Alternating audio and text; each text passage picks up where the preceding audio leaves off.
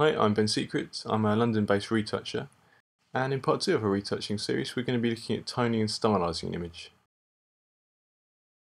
So we're starting off with our image from last month, in which we've just done some basic skin smoothing.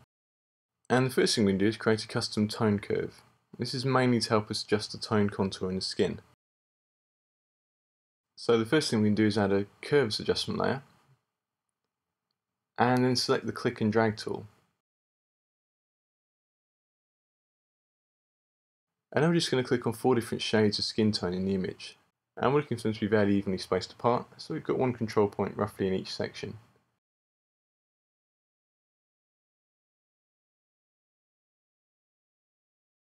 So with our 4 skin control points, we can go back to the curves and start adjusting our skin highlights. So you can see by moving this up and down, we can control our skin highlights quite independently.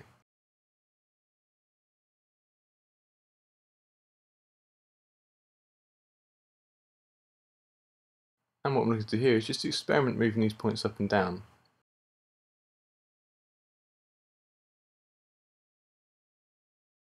So I really want to make sure the skin tone is taking full advantage of the dynamic range of the image, going from highlights to shadows, and still retains the right form and structure.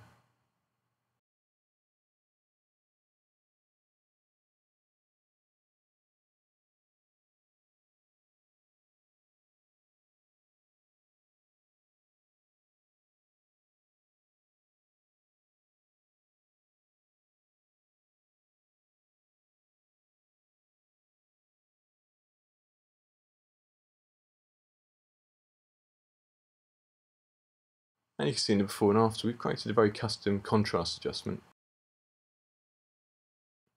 So the next stage is to stylise the colours in the image. And again we're going to use a curves adjustment layer. And the first colour I'd like to adjust is the blue channel, because it's the one where we've usually got the most creativity. So select blue in our curves box. And the first thing we're going to do is move the bottom right slider up. And what this does is shift our black point towards blue, which adds a kind of coldness to our shadows. And while this takes our whole image towards blue, we can balance this by lowering our white point, which takes the highlights towards yellow. So what we've effectively done is reduce the contrast just in our blue channel. And this has added blue to the shadows and yellow to the highlights. And somewhere in the middle we've got our midtones fairly unaffected. And now coming on to the green channel.